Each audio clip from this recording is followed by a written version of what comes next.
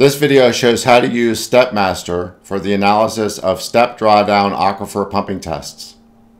From the File menu, I can select an example dataset.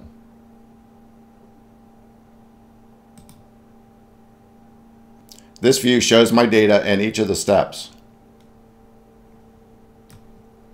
From the Edit menu, I can edit site information. This is information displayed in the graphs and reports. I can edit the aquifer parameters. This is the aquifer thickness and other information, and then also the pumping rate for each step.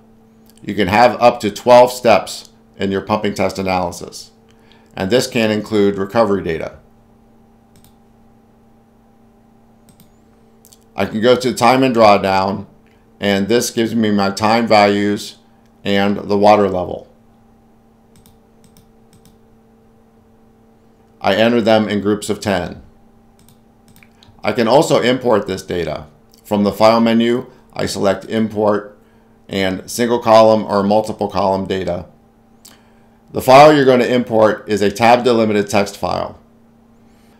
Other videos have more detailed information on how to import data logger files into the aquifer test analysis software. The View menu is where I can view my graphs and the analysis methods. I have graphs such as semi-log and analysis methods such as Eden-Hazel, Hantish-Bierschenk, and Bursoy-Summers. Each of those is described in another video. From the Options menu, I have some options. Eliminate Duplicates allows me to reduce my dataset size by eliminating duplicate water level values. Eliminate Alternates allows me to reduce my dataset size by eliminating every other water level value.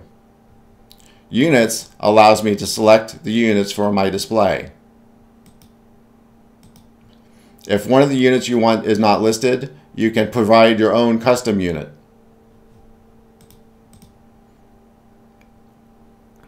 The language option allows me to set language for the reports and graphs. If English is not your desired language, you can provide labels in another language. I can also select various options for the graphs, including fonts and colors. That includes this introduction to StepMaster. Be sure to look for videos with more detail on other topics.